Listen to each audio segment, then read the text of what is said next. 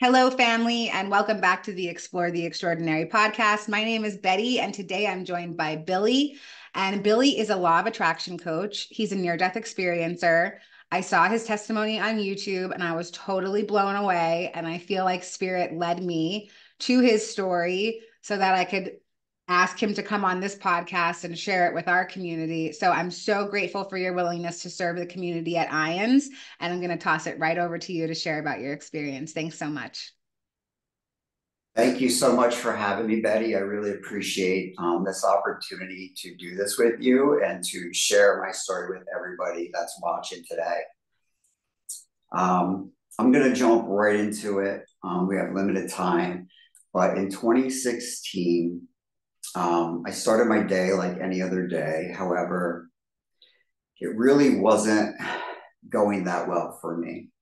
I had a lot of issues going on in my life at the time.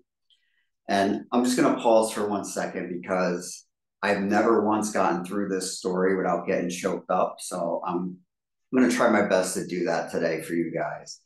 But I had a lot of things going on, and my wife and I happened to be fighting that day.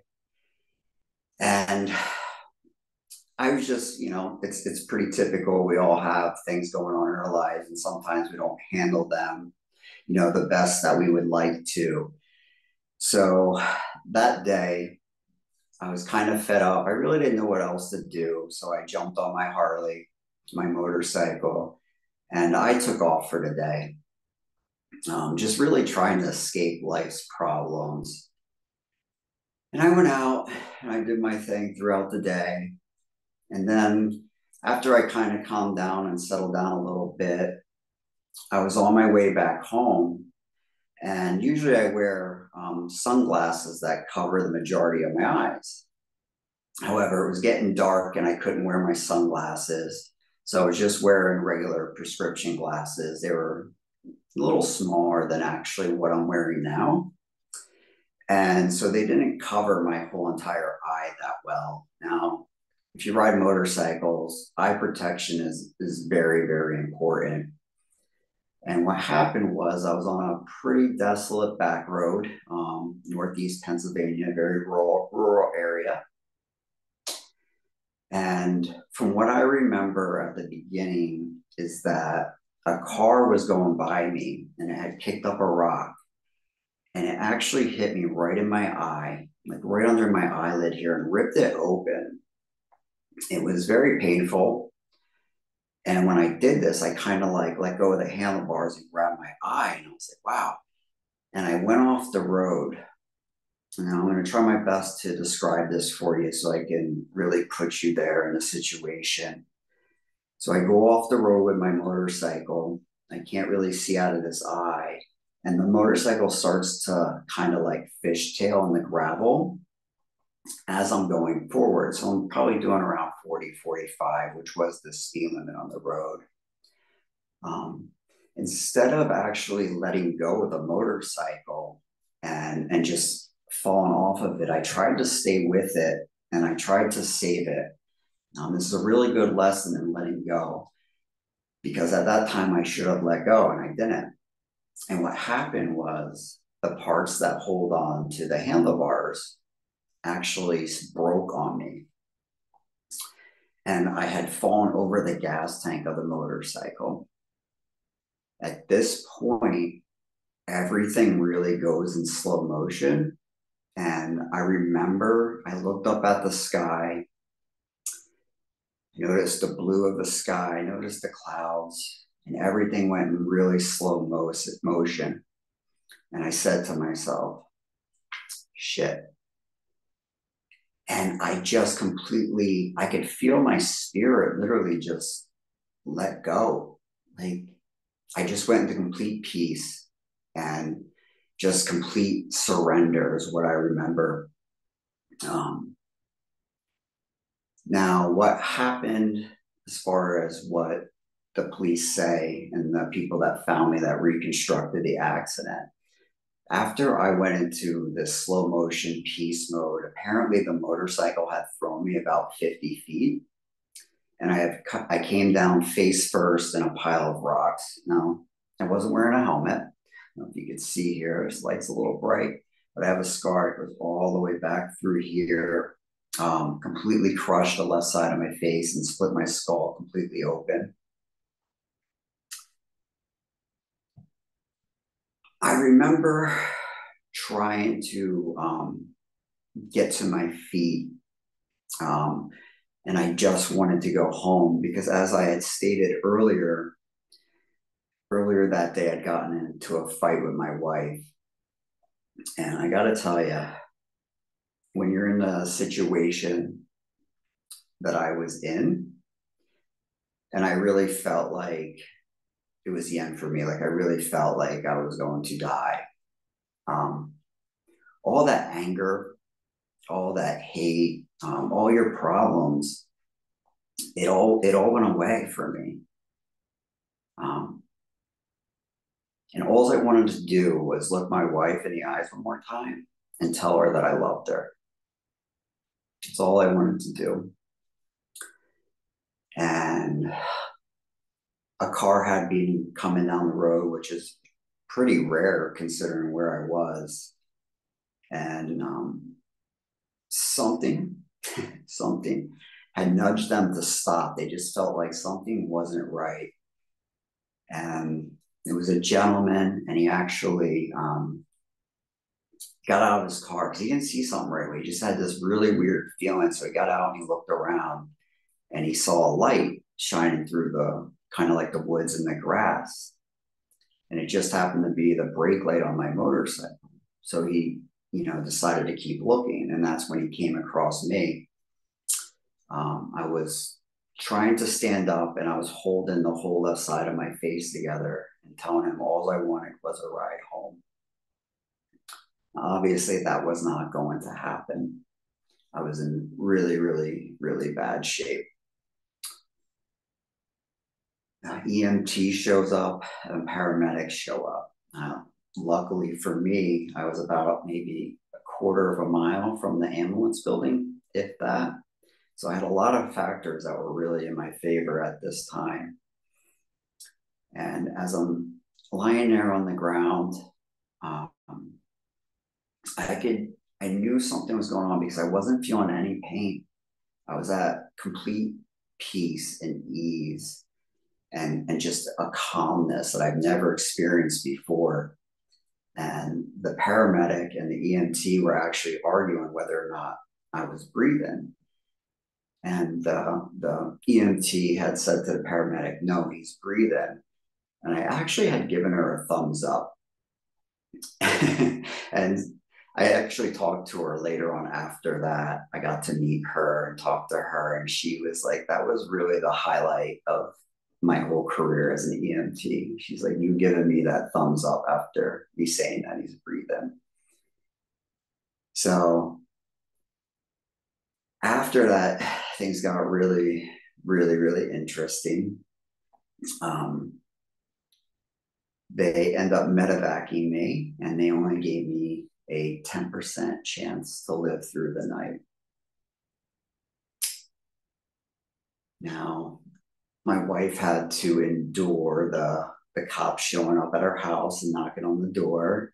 And she was told that, I probably wasn't going to make it.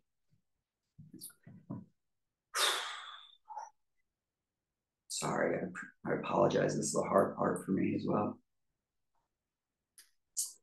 So they ended up actually driving her to the hospital. They basically had given me my last rites.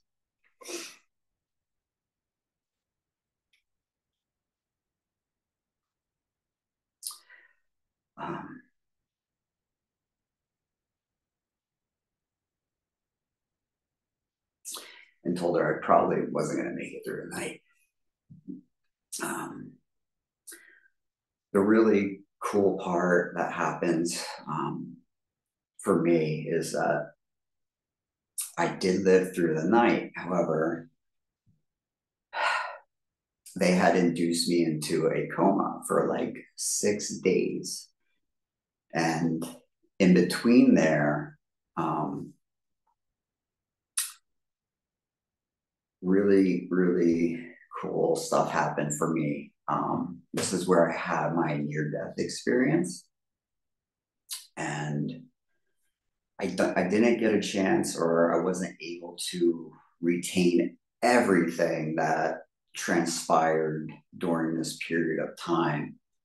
But the one thing I was left with was the feeling of just complete and absolute love. Okay. Everything else completely went away. And I could actually go back and forth. My spirit actually came back and forth between non-physical and physical. Okay. Which was really, really interesting because I could hear, you know, my wife talking to me, family and friends, and, you know, they were really worried and upset, and I wasn't, because I was like, no, I'm actually really fine, guys. Like, I'm fine. I'm going to come back, and this is going to be amazing and really, really blow your mind. So that was what I experienced as far as, you know, my accident and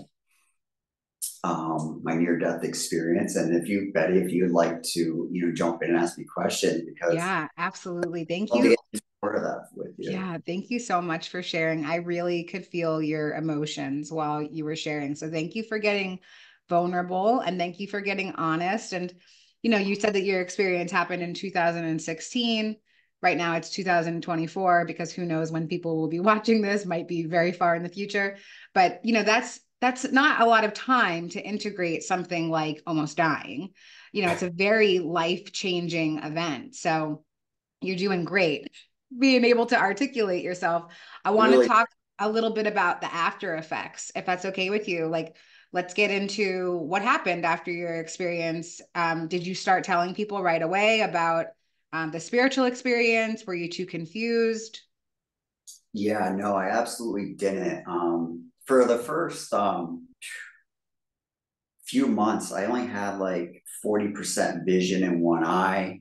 Um, Actually, let me just rewind a little bit. I apologize. When I first woke up from my coma, they had no idea how I would be, how I'd respond, if I would be normal at all.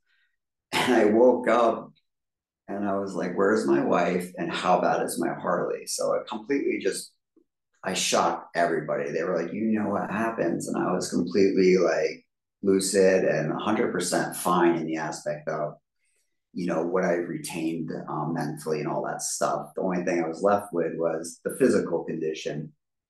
Um, the whole left side of my head was caved in, and I couldn't see out of the side at all. And I only had like 40% vision in my right eye. So I didn't talk to anybody about what I experienced for, it took me years. It took me years to be able to come forward with what I actually experienced. And I've had a lot of help and guidance from other people that are familiar with near-death experiences, mediumship, and you know, stuff related to spiritual growth and soul growth. That really helped me shed light and clarify a lot of the confusion I had, and also verify a lot of the stuff that I experienced. Thank you for sharing about that. I feel like one of the greatest tools for spiritual experiencers is other spiritual experiencers, which is why we create conscious space like this on this podcast, where we come out and we get really raw and vulnerable and share about our spiritual experiences, because we don't know who we're going to help. You might be helping the next guy who doesn't know how to articulate his words like this. Um, I'm curious what happened with your relationships with family. You hear so many spiritual experiencers say that, you know, they come back kind of as this new person and things just really start to fall away. Friendships, romantic relationships, you know, even interactions with their children, like they feel like a different person. So what was your experience like with that? I'm really glad you brought that up, because when you go through an experience like that and you get to see that life goes on, you get to see that you are a soul in a human body, and you get to feel that love and how profound that is. And you also realize that, your life could end at any minute. So you have this appreciation and this love, and you think because that you went through that and you come back that other people had this profound experience. And that's not necessarily the truth. And it was a very hard truth for me to learn, because here I am like, wow, I almost died. I wasn't appreciating people. And now I have this second chance, and I just wanted to be able to live that to the best of my ability and express my love. And you don't necessarily get that back from other people, and you can't comprehend it, because you're like, well, you almost lost the son, you almost lost a friend, you almost lost a spouse. Like, why aren't you more appreciative? And it was something I had to learn the hard way, and start to understand that they didn't have the same profound experience I had. And it's not the same for everybody. So it's very difficult to come back and navigate that. Yeah. Wow. Thanks for sharing about that, because it's so true. Like, we can't make somebody else put on the magic glasses and say like, hey, see the world through my eyes. It's so much prettier here. Like coming out of the cave and the allegory of the cave, Plato talked about it. It's been in so many different forms of philosophy for so many years that we can't force it on somebody else. I kind of Yeah. want to, yeah, I want to shift gear. Oh, go I'm ahead. sorry. I was going to say, you think everything's going to be perfect, and it's not. You still have life's challenges, and it's in your face. I like to call it resistance. You still have your human problems, and you have to navigate that. And that's kind of the beauty of like what this life is, though. You Yeah, get that. I think so too. That's so beautiful. Yeah. I'm wondering if maybe we can shift gears a little bit and talk about how you became a law of attraction coach. So, what did you do in life before your experience, and how did the shift into being a metaphysical teacher take place? I've been a professional tattoo artist for over 20 years. And I still continue to be a tattoo artist for many years after my accident. Um, how I first started getting into it is I was only able to really just sit on my couch. I could only listen to things. I couldn't like watch TV or anything for months. So I started listening to like motivational speakers and stuff of that nature. And it really helped me, um, keep a positive mind and keep myself on track and motivate myself to, pick myself up and keep going. And so that's kind of where it started. The reason why I got into the law of attraction and why I love to teach it is because when I had my near death experience, um, and I got to feel that love. I got to feel that frequency, that high vibration of love, and understand that that's where we come from and that's what we return to. And when I started practicing the law of attraction, the big practice with that is raising your vibration. And within doing that, I realized that here on earth, you can have that connection with source. You can feel that love. Okay. It's there for you all the time, and you can tune into it. And it's such a beautiful thing to feel that love and that security and that knowing. And when you do that and you tune into it, you actually see the world through the eyes of source. And when you experience that, it is absolutely beautiful. And the reason why I wanted to start teaching it to other people is because I wanted them to experience it. I wanted them to know that you don't have to wait until you're dead to experience this love and to look at the world that way. You can have it right now. And I don't think a lot of people understand that. And that's why I like to teach it. That's beautiful. So you talked about raising your frequency. How can a person raise their frequency? How can we experience this kind of love? Well, I like to, well, it's the same thing as raising your emotions or raising like how you feel. My favorite practices, I like to start first thing in the morning and I go with just general good feeling thoughts and I work my way up from there. And once you start getting close to the higher frequencies, like you start feeling better and you start getting into, love and appreciation, it'll actually suck you right into it. Like you'll go right into that higher frequency and you'll feel it right away. And it's really simple to do. I like to do it walking on the treadmill or walking outside if that's an option. And I just walk and I start with a very general thought. It could be like, today's a very nice day.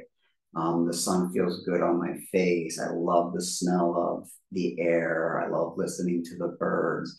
And as you do this, you're going to start to pick up momentum through the law of attraction, and your mood is going to elevate, and so is your vibration. Yeah, that seems like a very tangible tip, like that's not anything that's super hard. That seems like something that's really tangible. And I always think of Peter Pan, right? They say like, if you think a happy thought, you can fly. And I've had the same kind of experience with manifesting. Do you Yeah. have any stories of manifestation that you want to share with us? Like something that you called into your experience? I've had so many, but the most profound one, and the reason why I like to share this one, is because it involved multiple different people. It involved a specific date and time, and everything come together in a culmination. So when you have that happen, the probability of that is, I don't even know what the probability would be, but it's got to be completely high. But I used to date a girl many, many, many years ago. And I always thought about her and I was like, I can't remember birthdays to save my life. I'm really horrible with birthdays, but I always remembered hers. And I had the thought one day, I was like, I would really like to run into her one day. And I want it to be on her birthday. And I want to tell her happy birthday and have her be like, wow, you remembered my birthday. Now, what are the odds of that happening? I haven't seen her in many, many, many years. One day I'm in a place and I'm getting my hair cut. I mean, not a place I typically go, just some random place. And she walks in, starts talking to me. And I realize it's her birthday. And I got to tell her happy birthday. It completely manifested. Like stuff like that. Like, what are the chances of that happening? It's so specific, but yet it happened. That is incredible. I love that. That's amazing. Um, okay, so I kind of want to stay on manifesting, and then I have a couple more questions about the experience itself. But what do you think about things that won't manifest? Do you feel like there's some sort of plan already at play, like you only call certain things into your experience? Or yeah, tell me your thoughts about when things don't manifest. Now, this is something because even though I'm a manifestation coach, it doesn't mean I have everything figured out. I don't think anybody does. So it's actually something that I'm currently working on. And from my current understanding, it's really about what you have resistance to. Okay. So money is a big one. We all tend to have a lot of resistance for money, or let me use winning the lottery as an example. When you think about winning the lottery, what comes to mind? The chances are pretty low. Not everybody wins the lottery. You have a lot of doubt. I call it resistance. So you have a lot of resistance in that thought. And that is actually what's holding you away from your manifestation. Now, if you could think a thought and have zero resistance to that thought, it will manifest very rapidly, very quickly. So my current understanding is it's about your resistance to it. Thank you for that. I needed to hear that. So, okay, I want to circle back to some of the experience a little bit. And I want to talk about the space that you were in when you said that you were in the induced coma and that you were able to travel back and forth between physical reality and eternity. And I want to know, like, did you encounter other beings? Were there guides for you? Can you talk a little bit more about that experience? Yes, there absolutely were. I know my father, who has transitioned, was there with me. He was actually there from the moment I had my motorcycle accident. A really cool thing you need to know is that your soul will leave your body before the traumatic incident. Okay, it has the ability to do that. It can leave the body at any time, so you don't really experience the traumaticness of it. Um, the thing is that I didn't really get to retain all of like what I saw, where I was, the energies that I encountered. The most profound thing that I can share with you was the knowing and the feeling. And I think I was able to retain that because they knew that would be the most important thing that I would be able to translate for you guys and to be able to share. Um, so that's why I think I didn't get to really bring back everything. But what I do remember is that I had a choice to come back or to not come back. And I was shown everything that I would gain in coming back. And a big part of that was a second chance to look my wife in the eyes and tell her that I loved her again and to do things differently on that end. And, you know, to express my love to family and friends and to come on podcasts like this and share my experiences about the love that we all come from and return to. And I did make a promise that I would come back and do this to the best of my ability. It's like I said earlier, you know, you're not going to do it perfectly. I could sit here and talk about love all day long, and you still got life that's happening all the time. So you're not going to do it perfectly. Yeah, thanks for that reflection. I really identify with what you're saying. And I found that, for me, different doors started to unlock to my experience the more that I shared and the more that I listened to other people share. And then like the door started to open, like, oh yeah, wow, I've never heard language for it before, but now I have language for what happened. So I appreciate you sharing all of that. And also the idea that all that you really need to bring back is the love. And so like going off of that thought, you come up there's a lot of resistance against love, because people look at what's going on in the world around them and they say, well, there's no love here. Look at the world. It's like, it's crazy. It's chaotic. So do you have any philosophical thoughts about why bad things happen or why we can't bring in that vibration of love to the collective itself? You really, it all comes down to you changing your perspective on things. You know, as humans, we tend to look at the world around us very literally, of good and bad, and it's none of that. And when you see things through the eyes of source, I want you to picture a seat that's further back. Okay. So the closer you are to something, you don't see everything. And that's kind of like where you are in life. You're real close up to it. So you don't see how it fits in and how it's okay. But when you step back from something, now you get to see the larger, broader picture of things. And if you could bring yourself to realize that everything in this life is just an experience. It's not good and it's not bad. It's just an experience. It's like a playground. Your soul comes here to experience things, to um, come to your own conclusions, to come to your own preferences, to help you grow. And if everything was so perfect in this life, it wouldn't be interesting to our souls. It wouldn't be fun. And when you go back into that love, all those problems you've had, all that trauma you experienced, it all goes away. So if you can imagine all your pain and all your trauma and everything you experienced here going away, right? When you transition back into source, what would you want to do? You'd be like, I want to do that again. let me do that again. Like, give me another shot at this. Once you see the broader picture of it, changes everything.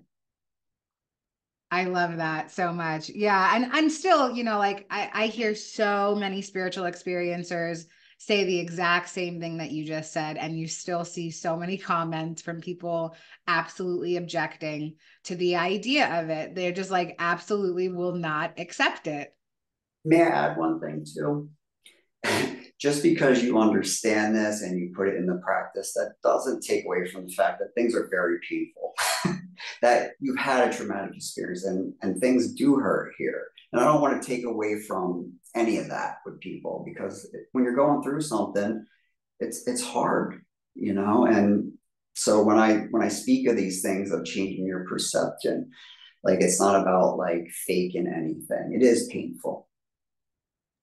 Yeah, I think that's part of the human experience. I mean, when you think about the space of eternity, there is no such thing as pain. And so it kind of sounds masochistic, but we do come here to experience a wide range of emotions. I'm wondering if there are moments in your life, or if you can tangibly pick something out where, like you have felt that's the love of source energy. Is it something that you're able to pull on often? Has it happened in moments? Yeah, through the process that I shared with you previously, by raising your vibration, I could tune into it pretty much at will. The where the What starts to happen though is like the first few times you tune into it, it's very overwhelming. It's like a rush. It's just like anything you experience for the first time that's new. The sensation is going to be like through the roof.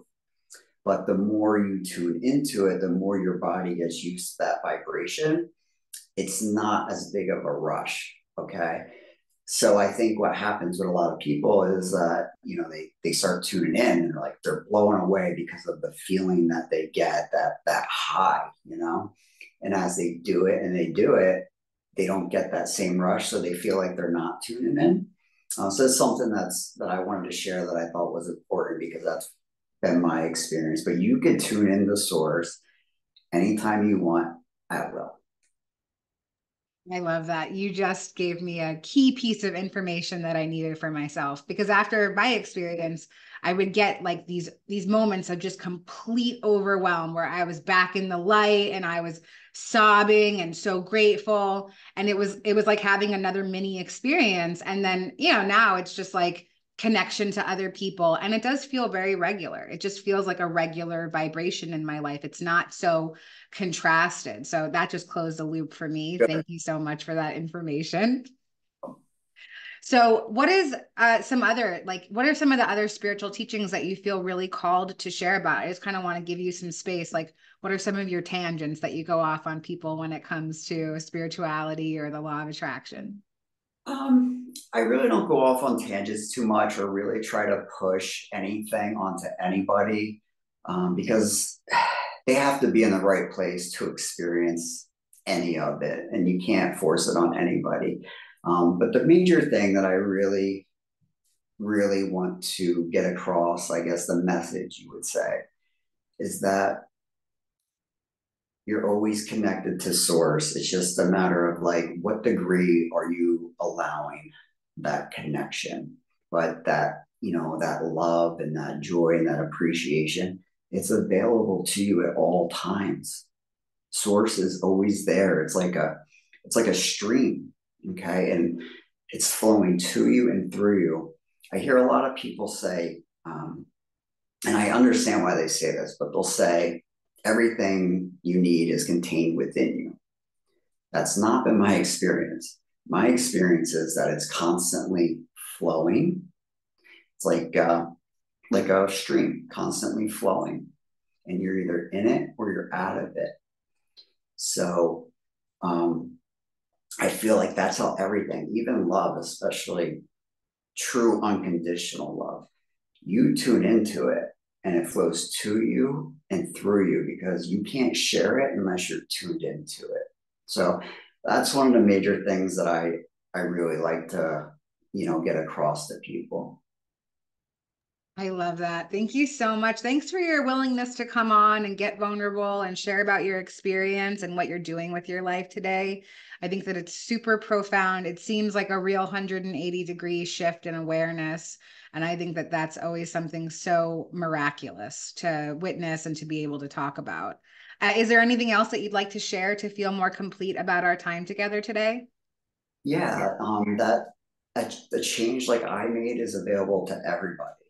Okay, and you could do this through raising your vibration, through the practice of law of attraction, and anybody can change and they can be, have, and do whatever they want because of it. And just know that you're not going to do it perfectly right all the time. I love that. Yes, we are no more different than anybody else. We are all infinitely special and we all have access to this. So thank you so much for your So, willingness again, and we'll see you next time. thank you, Ben.